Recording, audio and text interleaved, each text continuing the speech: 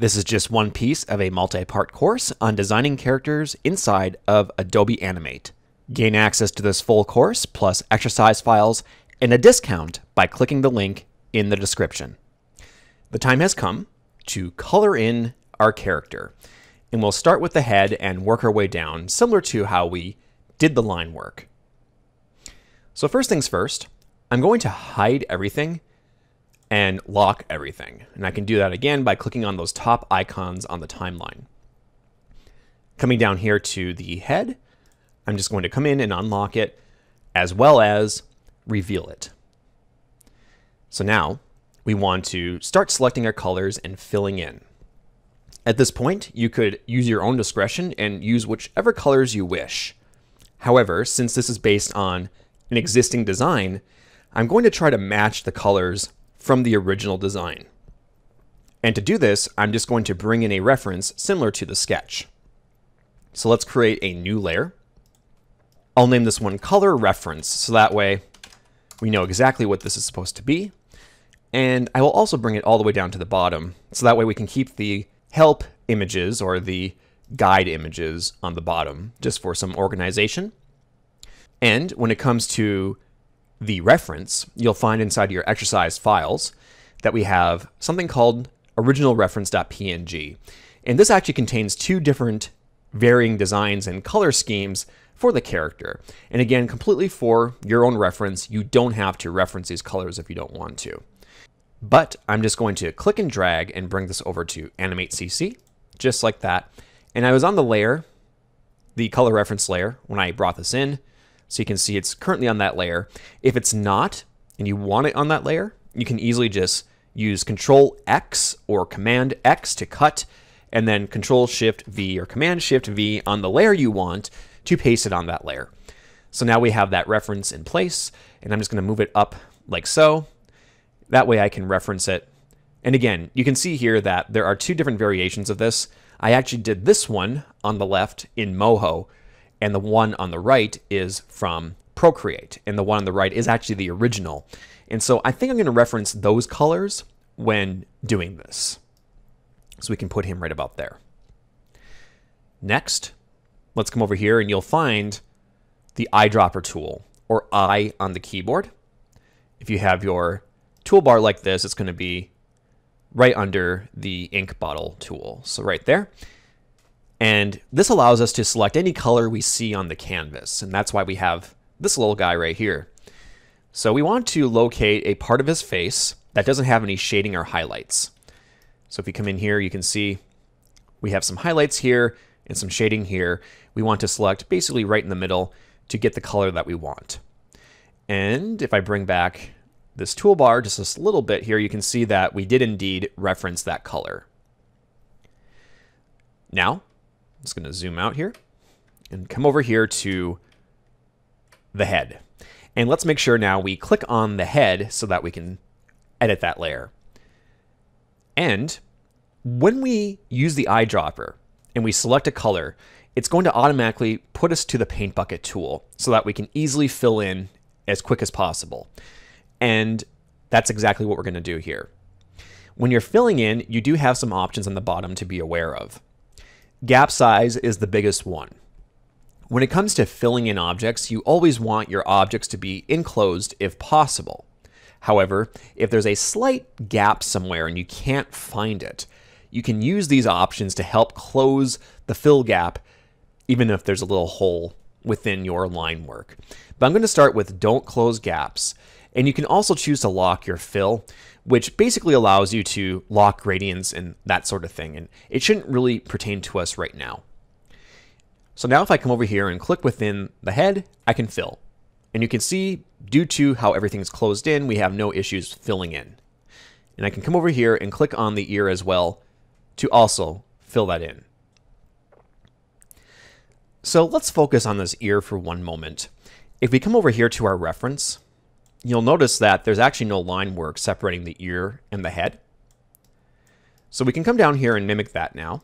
We're just going to come in here and click on that line and remove it, along with this one and that one. And then we have something that kind of looks like this now. Might just come in here and reduce this one to 2.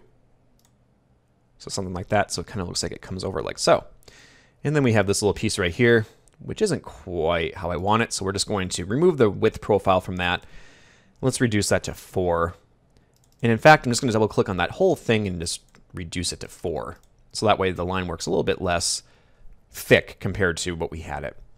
So now if we zoom back out, we can see it looks like this. And it's a little bit similar to how we had it right there. So now let's focus on the hair, filling that in. We can reveal the hair just like that. We can also lock the head if we wish, so that way we don't accidentally alter it. Once again, we're just going to come in here, hit I on the keyboard, and then select the hair. And then using the paint bucket tool, making sure we are on the hair layer, we can fill in. Now, you can see I'm having issues filling in. And it probably has to do with the fact that there might be a gap somewhere.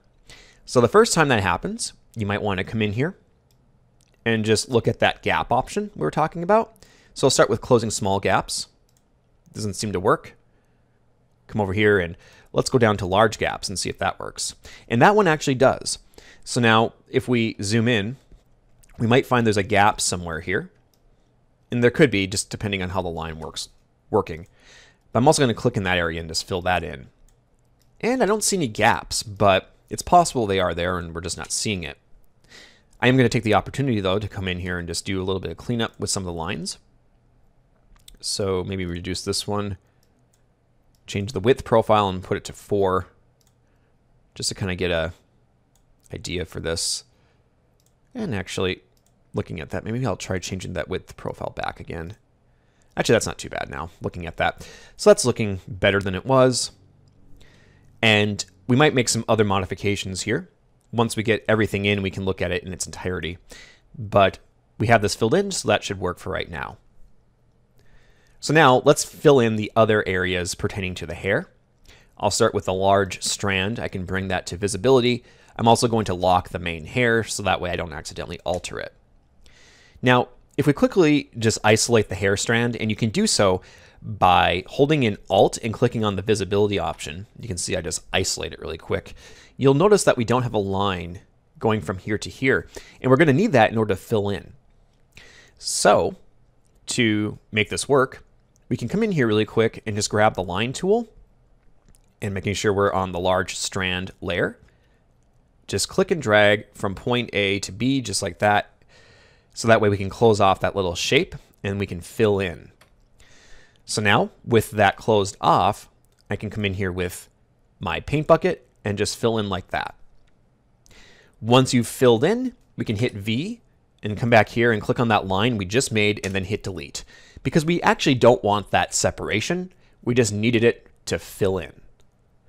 So now, if we were to bring back the hair, you can see now it has this natural continuation effect where there's no line. Let's do the same for the small strand. Coming over here, we can unlock it and we can reveal it. We still have the main hair locked, so that way we don't get interference with that. Let's just grab the line tool, and once again, using the magnetics so that way we can easily connect, we're just going to click and drag and go all the way up like that. Then we want to select the paint bucket tool, which is K on the keyboard. Using the same color, it should be saved. We can come in here and just fill that in. Hit V to bring back the selection tool, select this, and then hit delete. So now we have the hair starting to get filled in, and it's not looking too bad. There's one more piece of hair we need to focus on. Let's just reveal the ponytail and unlock it. Hit K to make sure we have that paint bucket, and then we can fill it in just like that. And there you are. You now have the head as well as your ponytail and your hair filled in. We'll pause here, and up next, keep filling in the character. To view the rest of this course and gain access to the source files, visit toonfiles.com. Use the link in the description to receive a discount.